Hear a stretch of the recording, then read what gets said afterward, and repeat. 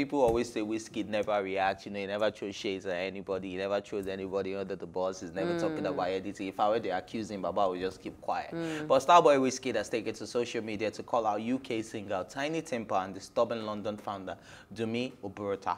And he said some unprintable words, you know, calling them the P word, saying that there's going to be on sites when he sees them, you know, threat and all of that. So I don't know. What do you think about this? I mean, it's clearly a lot of money for Wizkid to come and out. speak about yeah. it.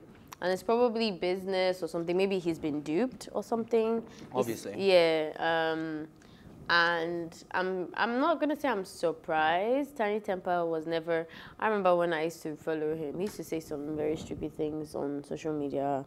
His perception on women. You know my thing. There's very little things that can take me off. When they take me off, they take me off a lot. So I remember not being itched right by Tinie, but I didn't think in this regard, and also the accusation of saying throwing homosexuals. Throwing the homosexual whatever with it. I mean, I don't know whether that's a diss or we should take Wizkid seriously. Yeah, same.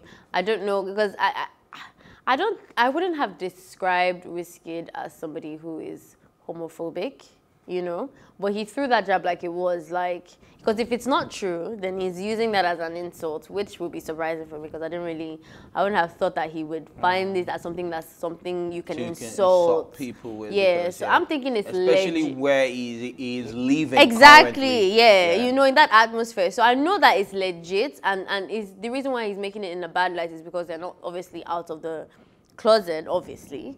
We've never heard any of that. So maybe they're doing it behind closed doors and in public they're trying to be straight. I don't know if you can say niggas on TV. Anyway.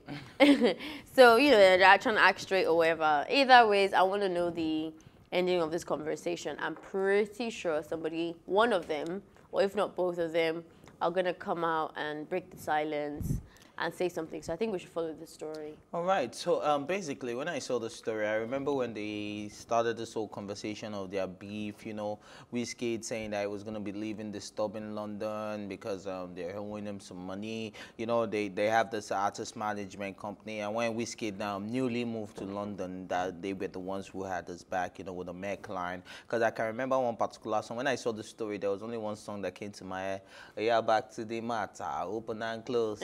Touch your toes, baby, oh yeah, you know what to do, girls. But at the end of the day, right, that was the only song that came to my head because Wizkid had that Disturbing London hoodie going on, he had a Disturbing London tracksuit going on, so that was like the proper announcement to show us that Wizkid is now endorsed by Disturbing London or even a brand ambassador for Disturbing London. So that was when we even knew there was a deal between Wizkid, Tinie Tempah. You know, they had their annual dinner and Wizkid was there with the whole Disturbing London crew. So, you know, this is quite disturbing. This is not Disturbing London. This is disturbing the world right now because we're wondering what went wrong. If it's about money, did you think that a Niger boy is somebody that will come to London and you try to rip off and he will not come for you? Like, really? You couldn't have tried that with somebody. It's not even nice to do it to somebody else. But not talk of a Niger boy from Oju Elegba. No, now you shouldn't try that, man. So I just hope they're able to sort out their differences without violence getting involved because all those on site,